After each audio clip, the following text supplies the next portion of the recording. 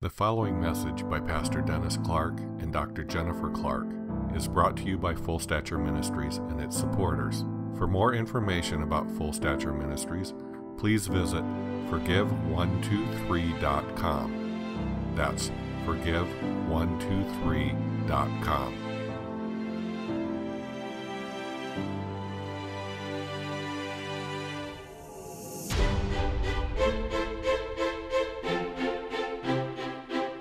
Okay, well, good morning. The title of the message today is Walking a Revival Lifestyle. Now, as we're waiting for this outpouring that's coming to really get underway in fullness, I'll share a scripture with you. Revelation 19:6-7. And I heard, as it were, the voice of a great multitude, as the sound of many waters, and as the sound of mighty thundering, saying, Alleluia, for the Lord God omnipotent reigns. Let us be glad and rejoice and give him glory, for the marriage of the Lamb has come, and his wife has made herself ready. And that caught my attention, that his wife has made herself ready, that we need to be actively preparing, not just waiting for something to fall out of the sky. We need to get prepared in our hearts, the dealings of God with us. And a loose term that we hear a lot is the word revival. Actually, revival revives the church, which means there we are, the dead bones that are now rattling, that need the breath of God. We need the fire to fall. We need a revived church. And they say, as the church goes, so goes society. So a lot of things, that term revival is thrown around a lot. But there are several terms for different nuances of revival. As I said, revival revives the church, and we need God in our midst. We don't need just teachings. We don't need religion. We need the presence of God. Now, a movement, on the other hand, restores lost truth. There was a prophetic movement that began in the 80s, and a company of prophets were raised up. There was a great healing movement in the 50s, where the truth that God heals today. There have been a teaching movement. There have been all sorts of movements, because beginning at 1000 AD, God has been restoring truths that the church lost, restoring those things back so we can walk in them. And actually, Bob Jones does a really good teaching on God restoring and what God has done and what's coming in the future as far as God restoring. And Bill Hammond has a book out there on the eternal church that traces through history the different movements. God prepares a person, God prepares a place, and God prepares a truth that's going to be restored, and then releases that through the church. One of the movements that didn't exactly restore a lost truth was the charismatic movement. When I got saved, I entered into the charismatic movement. I didn't go to, I went into all charismatic churches, and I remember one lady who was at one of the churches who'd come up in the Pentecostal movement, and she said, wow, what you charismatics have done, you've restored joy into the church, because it was kind of like, I'm just a poor worm. She said, they were too serious. God likes joy. We should have a party when we come together in God's presence. So, and then God has had an apostolic movement where the truth about the apostles didn't die out. Jesus said that I gave apostles, prophets, teachers, pastors, and evangelists, and if Jesus gave something to the church, he's not an Indian giver, and he doesn't take something back once he's given it. So it's just that we leak. And we lose.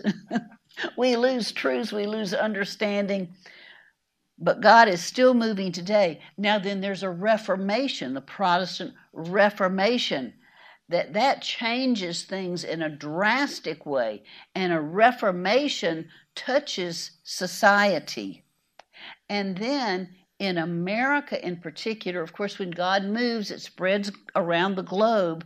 But then there have been two great awakenings so far. And an awakening does something even more profound. The first great awakening restored the first level of the cross, and there are three levels of the cross. There's the forgiven life, then there's the replaced life, and then there's the enthroned life, a deeper work of the cross. And the forgiven life was restored to the church during the first Great Awakening.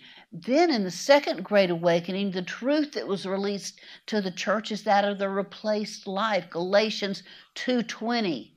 I no longer live, but it's Jesus living in me. I don't have to try to live the Christian life. I yield to him and allow him to live through me, as me. So the awakenings have restored the truths about the work of the cross. And first, we enter into the forgiven life when we realize that I'm a sinner and I need salvation. We enter into the second level when we realize I can't do this. It's too hard. I need Jesus living in me to live the Christian life.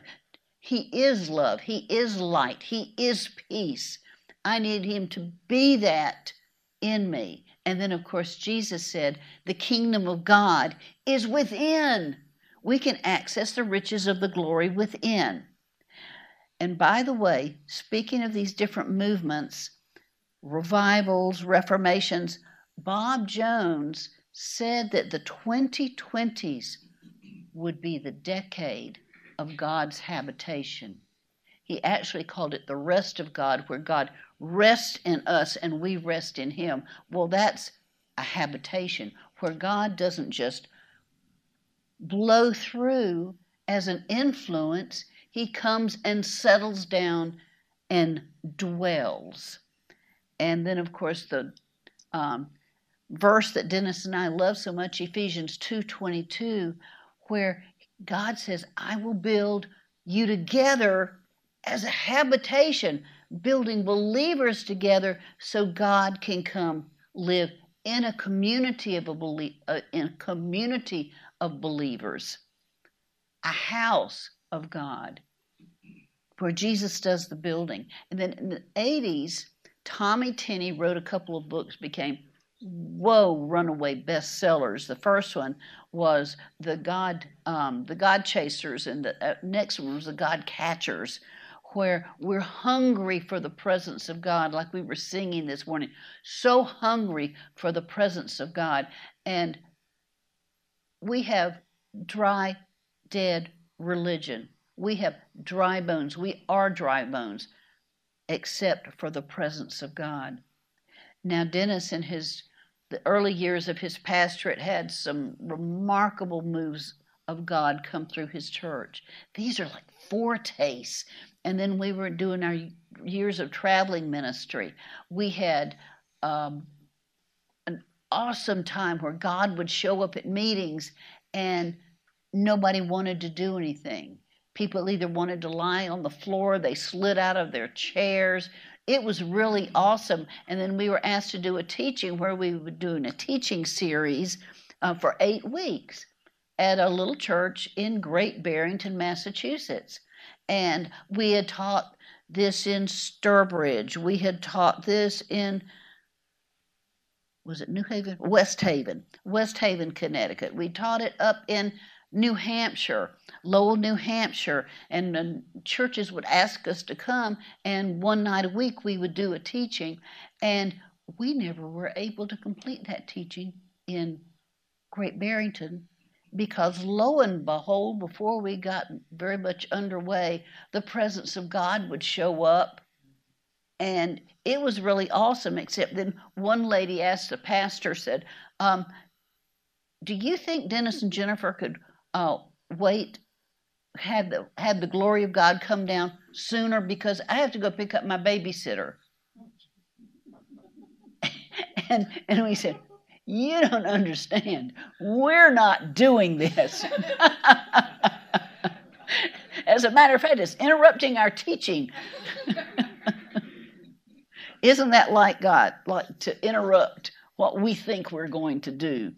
Well, what we're waiting for is a major interruption. I want our schedules completely scrambled. I know when the Brownsville revival was taking place, they said, our lives are completely changed. Revival is all we do now.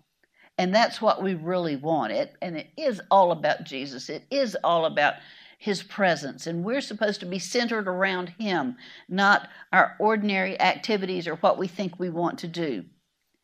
Now, the original day of Pentecost, where it all got started, was not just a revival. I mean, it was everything. It was a revival, it was a movement, it was a reformation, it was awakening, all wrapped into one. And it was maintained by discipleship, and it lasted 100 years before a gradual decline set in. And then gradually from 100 AD to 1000 AD, truths that were known by the church were gradually lost. And of course, what came out of that was Christendom, which was ceremony and rituals and gradual loss of the discipleship that had made the early church so vibrant. Now, Pentecost turned the world upside down because the Holy Spirit's rulership produced transformed lives of holiness and power. They didn't just go to church. They had an apprenticeship that they lived and they practiced, and it was 24/7. Now, since 1000 AD, we've had a number of amazing, I would call them Pentecostal outpourings, where they experienced what the believers experienced on the day of Pentecost, which was the Holy Spirit himself coming and taking over completely. This was the third level of the cross, where we become co-workers with God. Jesus said that his Father did the works in him, that he only did what he saw the Father doing. He only said what he heard the Father saying. This was present your body a living sacrifice as Jesus presented him. And of course, you've heard this before, that we went through a period of time where it was like, God, this world's a mess. You need people through whom you can live, because only you can clean up this mess. This is like when David faced Goliath. God, you come and do it. Let me be as surrendered so you can accomplish through me what you did through the early church. Now, since that time, there have been several other outpourings. There was the Moravian Pentecost, the Pentecost in Bangor Bay, Ireland, and both of those lasted 100 years before the power started to wane. The Wesleyan Methodists in England transformed an entire nation in one generation. They took England for God. In America, I know they give years for the Second Great Awakening, but the Second Great Awakening really began around 1771 when Francis Asbury, the Methodist disciple of John Wesley, came to America, and it lasted in successive waves until the early 1900s. I mean, that is a serious time period, and it's fascinating to read about. Awakening moves out of church buildings and changes cities and nations. That's what we really want to do. Back in the 80s, I remember people talking about taking our city for Jesus. But it happens on the inside of us, and believers get out of the church walls and they take what they've received, and it changes businesses, it changes government, because Christians get elected. It moves, it's based on discipleship, just like the early church. It takes that kind of believer. Now, to maintain a revival lifestyle once awakening begins, what are we going to do when the outpouring is poured out here? What are you going to do when outpouring is poured out in your city, in your state, in your church? Most modern day revivals have lasted only 3 or 4 years or so. Witness Lee said that revivals would take place in China, and there'd be whole groups of people who'd pray for revival, and the presence of God would show up in power. But people didn't let God do a work in their own hearts. And so revival would leave because God couldn't make a house there. Tommy Tenney made the point that God is looking for a place that's strong enough to support the weight of his glory. There's a work of preparation. The bride must make herself ready to be able to support what God wants to do. And I believe many of the outpourings, if people had been prepared and consciously prepared, that God perhaps would have stayed longer. It doesn't have to be like it was in China, where the wind of God will blow through and then we'll be left unchanged. Goosebumps and excitement, a heightened sense of the presence of God, but then it wanes. Without a spiritual walk and inner transformation, revival seems to fade and people lose the sense of the presence of God again. Now, the way of continuous revival. And there was a group in Central Africa under the leadership of C.T. Studd, the China Inland Mission.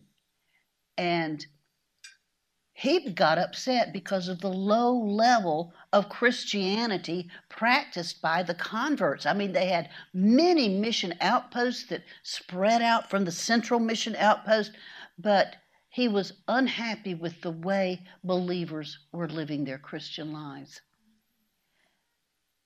They prayed in a Pentecostal outpouring, and it changed believers. I mean, this was a third level of the cross outpouring, and the believers, just the way they lived and they were, made people believe just because their presence was there. Dennis talks about presence evangelism, where our mere presence will carry so much of the glory of God that people will say, "What must I do to be saved?" Or, "Why are you so different?" Just because of being around us and what we're emanating into the atmosphere. So this group in Central Africa in the mid-1950s did not want what was happening to ebb away. And so they took actually John Wesley, they were called Methodists because he had a methodical approach of discipleship, of prayer, of holding on to the presence of God. It was said that even in their small groups in England, it was though heaven itself would come down on those small groups. So he found some secrets. The son-in-law of C.T. Studd. How do we maintain it? You know, it's really good to ask questions of God. You know, like, how can we keep this going, or exactly what's going on now? I know Dennis, in his early years, was a question asker. And so I was impressed by this group in Central Africa. They found the way to walk a revival lifestyle, that walking a revival lifestyle was the key that caused the outpouring to be sustained. So I want all of us to get ready, to practice that, to be like the bride that prepared herself so that we won't leak away God's presence. So He won't say, well, they don't seem to want me anymore, and lift His presence. Point number 1, it starts by walking. Walking a revival lifestyle starts with walking. Now, walking defined is to advance by taking steps. And by the way, that's what the early disciples of Jesus did. In that day, most people who wanted to be tutored or mentored by a rabbi would find somebody that they were interested in and would say, can I follow you? Can I be one of your disciples? And in that day, they didn't have, most people just walked wherever they wanted to go. I mean, maybe there were some wealthy people who had carriages, some people who rode horses, but almost everybody walked wherever they were going to go. And so the disciples would enter into an apprenticeship, and they would constantly be with the rabbi. That rabbis traveled from town to town, so they would walk with their rabbi step by step. Now, the Hebrew word for disciple is talmid. So these talmidim, the disciples, wanted to become not just somebody who had head knowledge, not just learned the instruction taught by their rabbi. They wanted to become like the person their rabbi was. Now, and it rarely happened, now some rabbis were recognized as having so much authority, so much spiritual insight, that they were able to give not just what they'd heard about Scripture, but give new interpretations of spiritual truth. And these rare rabbis would seek out disciples and say, come, you, follow me. Brad, you, follow me. Vicky, follow me. Dawn, follow me. Each one of us have received a personal invitation from Jesus to come follow Him, to walk step by step with Him, step by step with our Master, daily, hourly, moment by moment. It's simply a walk. And by the way, in the New Testament, almost every epistle starts with doctrine and concludes with how to walk it out. In everyday life, our walk never stops. It's moment by moment. Jesus is in us. He's with us every moment of every day, every step we take, everything we do, every thought we think. Now, the book of Romans lays out the entire pathway of the cross with the levels of the cross. But Romans 8:4 tells us that the righteous requirement of the law, God's moral law, not the Mosaic law, God's moral law, that the righteous requirement of the law might be fulfilled in us who do not walk according to the flesh, but according to the Spirit. It's the walk that's stressed. Galatians warns us, Galatians 3:1-3, 5:16 and verse 25 says, O foolish Galatians, having begun in the Spirit, are you now made perfect by your flesh? I say then, walk in the Spirit, and you shall not fulfill the lust of the flesh. If we live in the Spirit, let us also walk in the Spirit. In Ephesians, we're introduced to glorious union with the ascended Jesus. Ephesians 4:1, walk worthy of the calling with which you were called. Ephesians 4:17, you should no longer walk as the Gentiles walk. Ephesians 5:2, walk in love. Ephesians 5:8, walk as children of light. In Colossians 2:6, as you have received Messiah Jesus as your Lord, continue to walk in him. 1 Thessalonians 4:3 in the Amplified.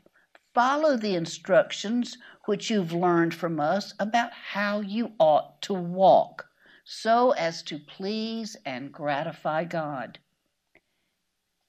In 1 John, we are taken to the very height of a spiritual walk. 1 John 2:6, he who says he abides in Jesus ought himself also to walk just as Jesus walked. That takes Christianity to the very height. This is what we're really called to.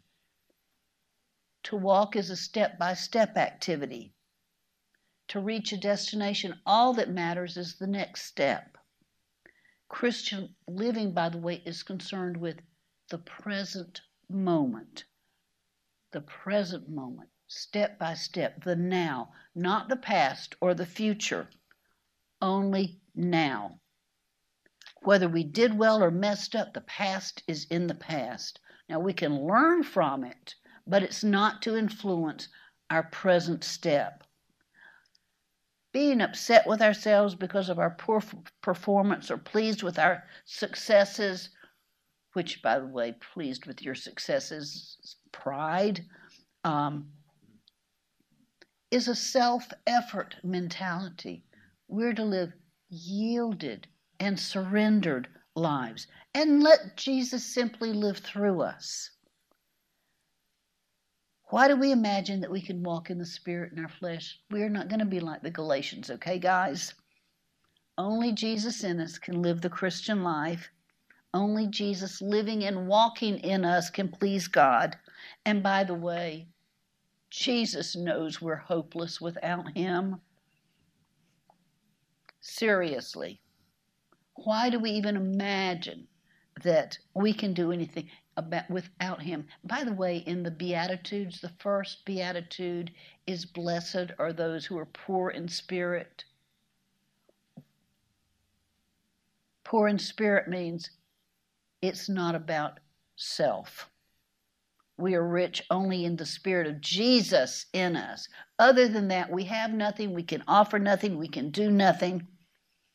Again, Colossians 2:6, as you've received Messiah Jesus, continue to walk in him. If you stumble or give into temptation, receive forgiveness and keep walking. By the way, one of Satan's favorite weapons is condemnation, false condemnation. But again, if you think, I'm nothing, Jesus is everything, what can the devil condemn you with? Without Jesus, that's all I can do. I'm hopeless without Jesus. So I must have been trying in my flesh to do something if I feel condemned. Our past failures, the future, what does it matter? Really, that song we sang this morning about God is with us. By the way, every single step. So why do we get into fear and worry about the future or feeling bad about ourselves for our past performance? And remember, Dennis teaches, fail, but don't be a failure, because that's not your new creation identity. Brother Lawrence in the Barrels, one of my favorite stories. So Brother Lawrence was a monk who practiced the presence of God. One of the most famous little books in the entire Christian world is a compilation of letters that he wrote on practicing the presence of God. And he just loved God in everything he did. And he figured that without the grace of God, he would be that's where you're a failure, without the grace of God. walking in the old creation. And so one of his jobs would be to take a cart and take the barrels of wine that were produced by the monastery to the market. And he'd get to the market, and half of the, say he took 10 barrels, and 5 barrels had fallen off and broken and spilled the wine. And he didn't get upset with himself. That is pride. What do you expect of yourself anyway? He'd say, well, I got 5 there by the grace of God. Without the grace of God, I'd have broken all of them. It's so simple and freeing. Simply walk with Jesus. The next point, number 2, walking a revival lifestyle requires brokenness. Now, this is not broken in a bad way, which means you're utterly destroyed or something. It's broken in the sense that a horse is broken to let the rider ride the horse. Dennis uses the term soul taming.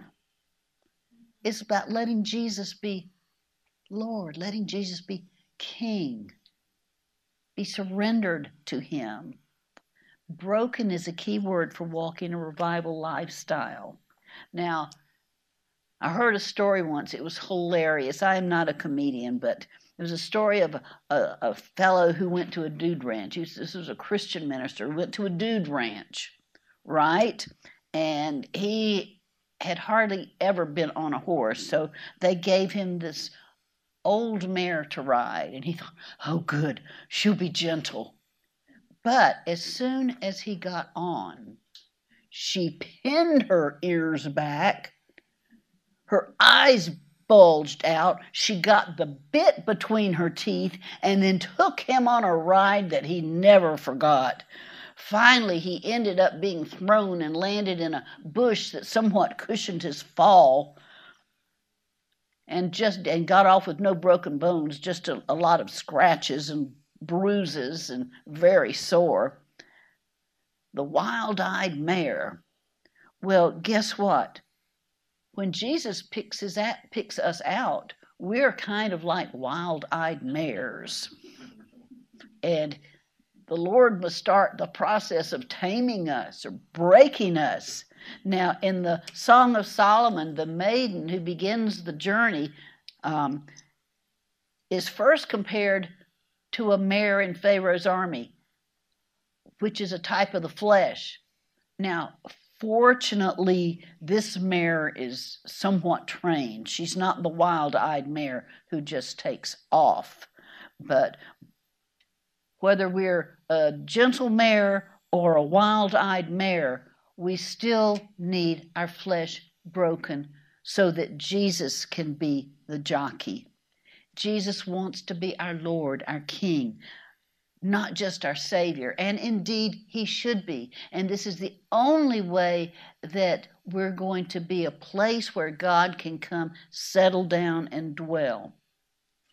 Now, by the way, there's a term, led by the Spirit, in the book of Romans.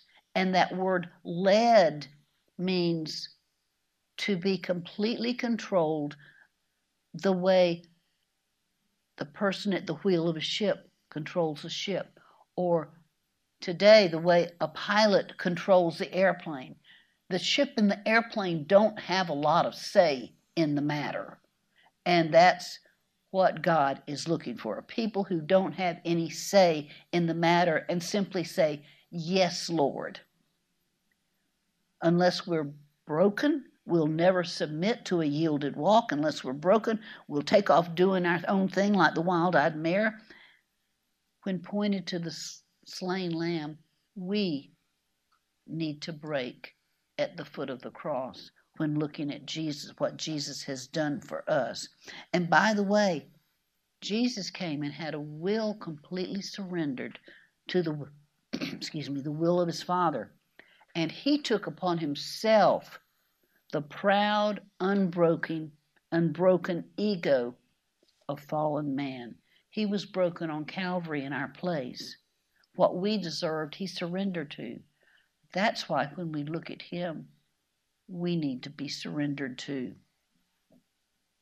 Peter was broken the night he denied Jesus 3 times. The most crucial point, however, concerning brokenness and walking a revival lifestyle is realizing that Christian relationships are two-way, vertical with God and horizontal with our brothers. There's a wonderful little book called The Calvary Road by Roy Hession, and he talks about that we can think me and God, we're doing pretty good here, but then put us in relationships with other people, and they are not always cooperative, and they have a different personality, and they may not want to do things our way. And he talked about it's like people walking on spokes on a wheel, and the closer they get to the center, which is Jesus, the closer together they get. And you see the rough edges begin to be smoothed out in relationship with other people. Horizontal relationships. Now, by the way, Carol Arnott had a dream. She was the wife of the pastor of the Toronto revival. She had a dream, and I heard her tell it, and she was shaking as she told it. She had a dream of the time of the outpouring, and there was either light or darkness, and the people who submitted to Jesus came rushing to the light, but then there were people who were afraid of the light and went out into the darkness. That's kind of like Ananias and Sapphira. Great fear came upon all the church and upon all who heard these things. They took this seriously, that when there is a great outpouring, when there's a great beginning of something, God is very serious about the people who were involved at the beginning, because as the beginning goes, it will affect, because we're in community, we're in a church, we're influencing other people. God wants to maintain the purity of that thing. Kent Christmas recently said that in the past, God has shown himself as the God of mercy. However, now God is going to reveal himself as the God of justice. Now, we can look at things going on in the world and we can think, oh, there are people who've done bad things. They should be in jail. But guess what? Judgment begins in the house of the Lord. That if we're going to draw near to Jesus, we need to walk this revival lifestyle. Point 3, this is a good part. I mean, leave brokenness behind. Walking a revival lifestyle leads to our cup running over. In 1 John 1:1-4, the Apostle John talks about how wonderful it was to have walked the earth with Jesus, and how amazing it was, and what they've seen and borne witness to, they're now declaring to other people who will also believe. And he says in verse 3, that which we have seen and heard, we declare to you. Why? That you also may have fellowship with us. And truly, our fellowship is with the Father and his Son Jesus. And these things we write to you, that your joy may be full. John was experiencing cups running over, a cup running over with joy and blessing. And David said in Psalm 23:5, my cup runs over. It's overflowing. It's splashing out on other people. So we started with simply walking with Jesus. Then we touched on brokenness, being yielded. And now, cups running over. When our cup is running over, we live in the abiding presence of Jesus with his peace and his joy and his presence filling us to overflowing with no shadows in between us and God, no shadows between us and other people. Nothing is breaking the peace and joy and fellowship with Jesus. No emptiness, dryness, fear, or worry, which is sin, by the way, because remember, God is with us. Jesus is with us every moment. We're never alone. We're never without Him. We're never without His assistance. But what stops the moment by moment flow? Well, the truth is only sin. You do know that worry is sin. Fear is sin if we take it in. Anything that causes our cup to stop running over is sin that we need to deal with.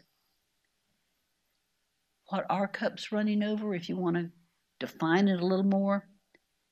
It comes from the Spirit witnessing about Jesus in our heart, that His Spirit bears witness with our spirit, and we catch it. He's our peace, joy, and life. He never goes away. Anything that interferes with the Spirit, witnessing that and bubbling up from within us in our heart, is something that's in our heart. We've let a shadow come between. Isaiah 59:2 says, "Your iniquities have separated you from your God, and your sins have hidden His face from you." Those shadows hide His face from us. How can we, as that old song says, look full in His wonderful face? How can we do that if there's shadows in us? We're being separated. If our cup stops running over, if that bubbling up stops, then it's something we need to deal with. And praise God, you don't have to go searching around. If you ask God to show you a sin or something wrong, He will be happy to oblige you.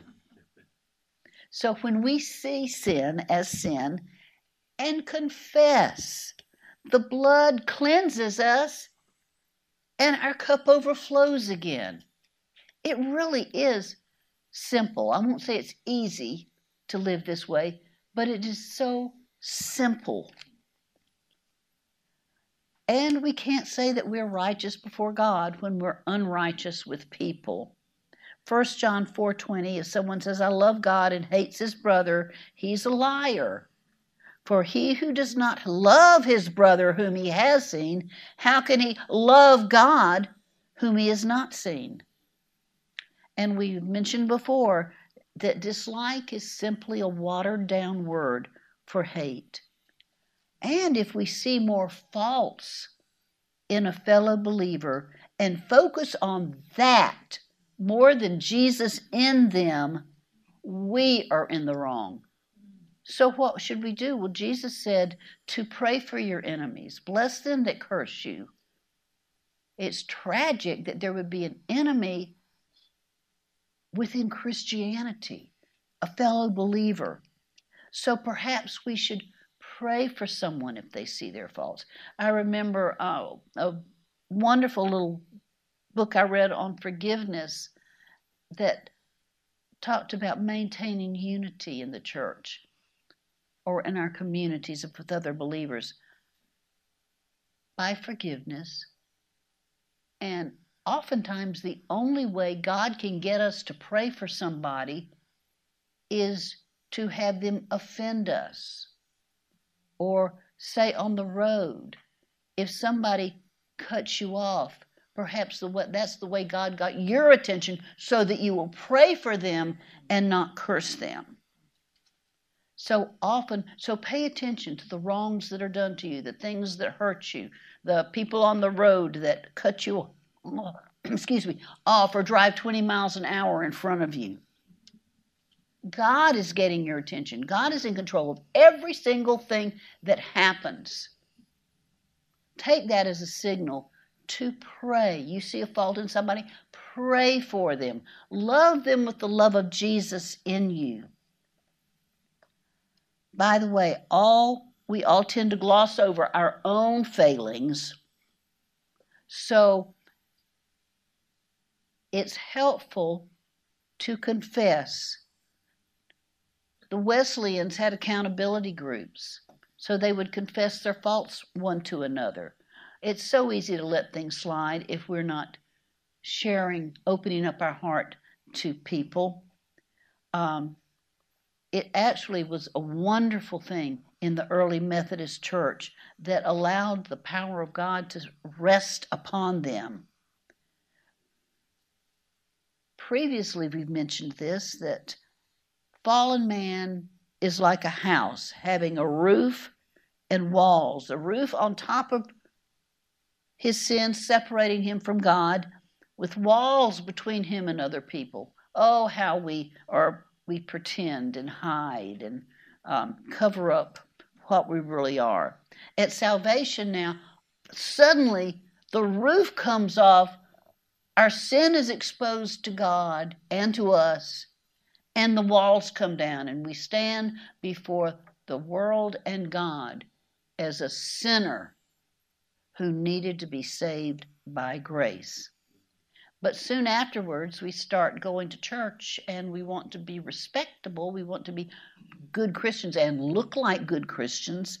So often the walls start going back up because of our pride, our self-centeredness, us wanting to seem something more than we really are.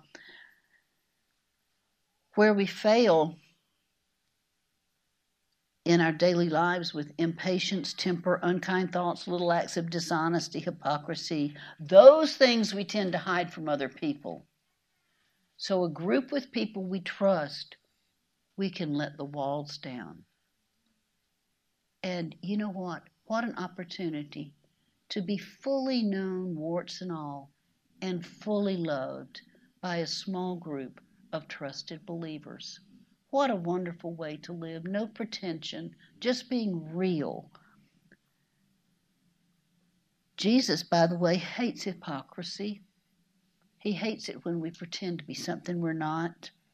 Jesus exposed the hypocrisy of the Pharisees who pretended to be holy and righteous, saying, Matthew 23:25, "Woe to you, scribes and Pharisees, hypocrites, for you cleanse the outside of the cup and dish, but inside they are full of extortion and self-indulgence."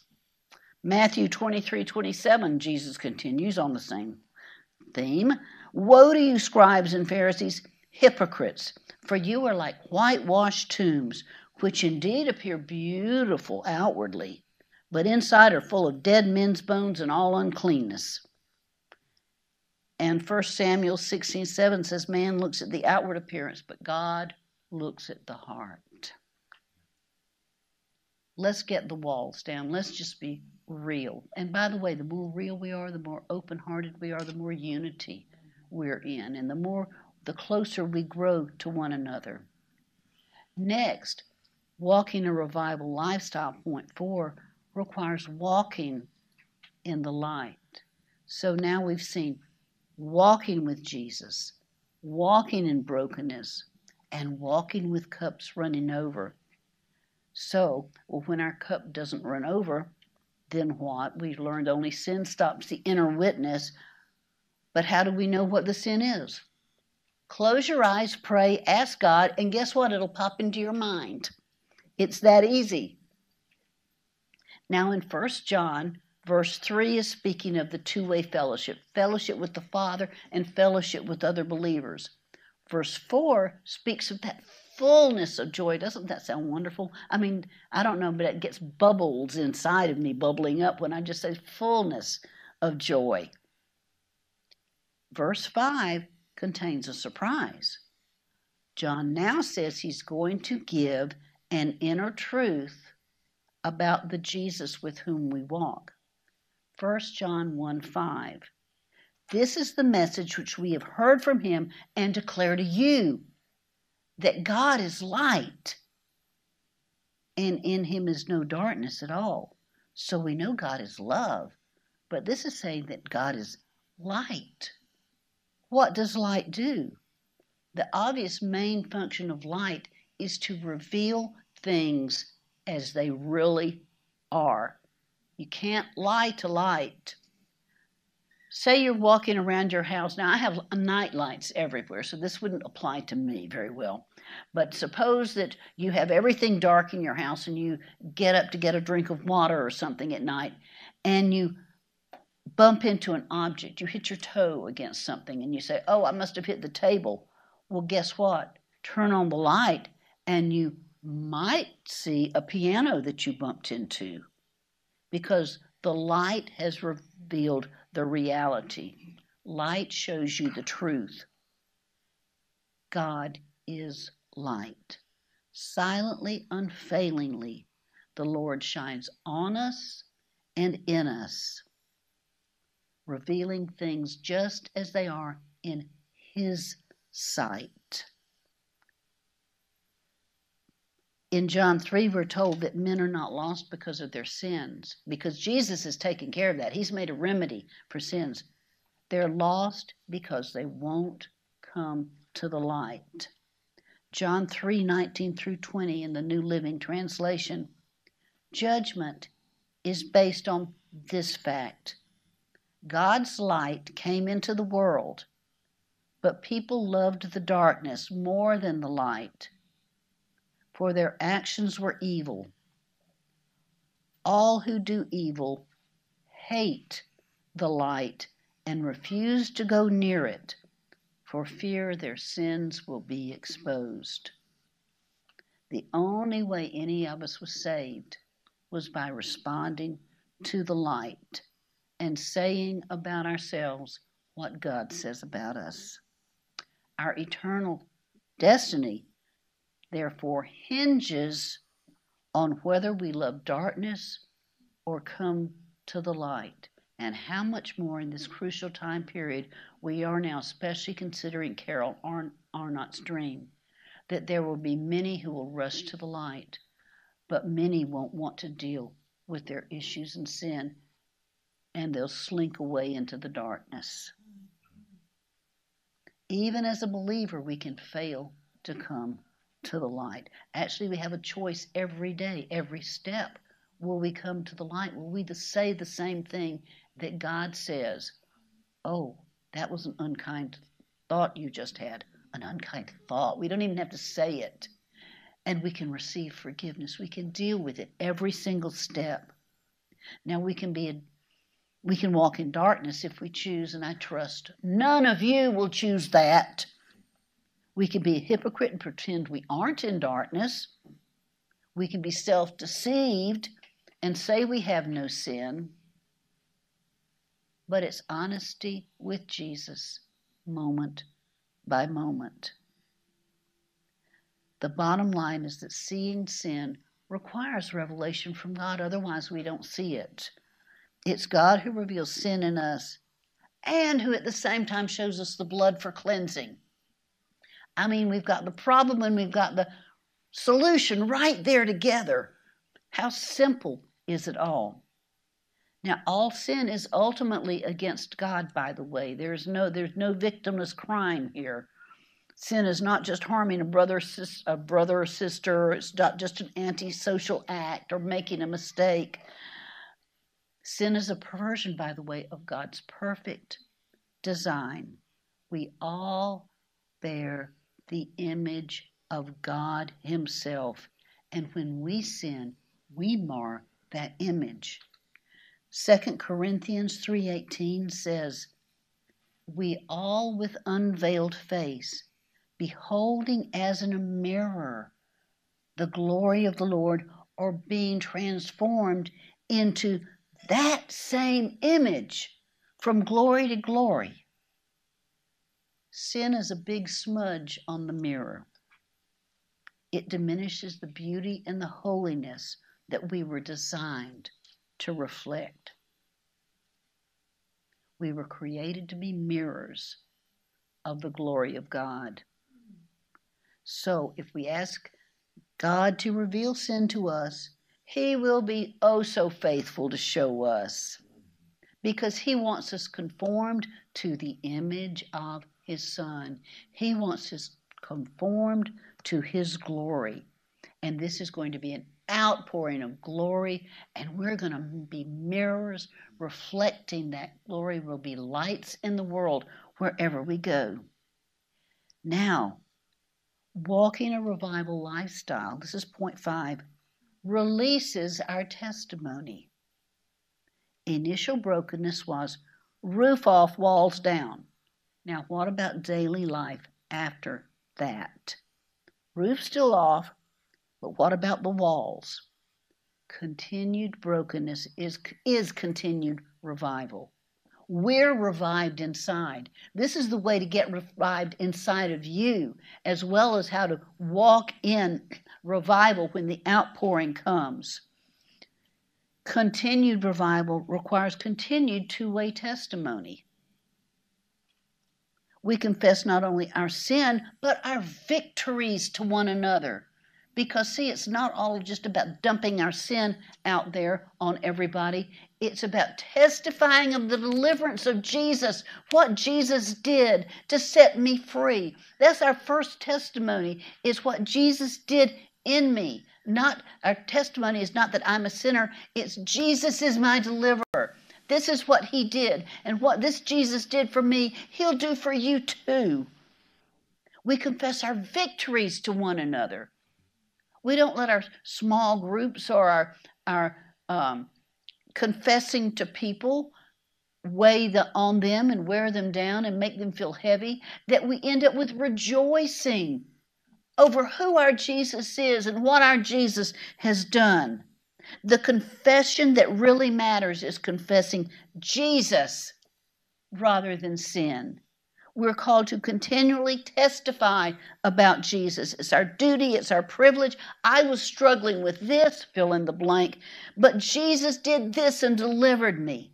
We share with others what wonderful things Jesus has done in our lives. We glorify God by testifying to his fresh deliverance. Our testimony releases blessing into the atmosphere. We're not only confessing sin, we're praising God for what he has done and giving others the chance to praise God with us.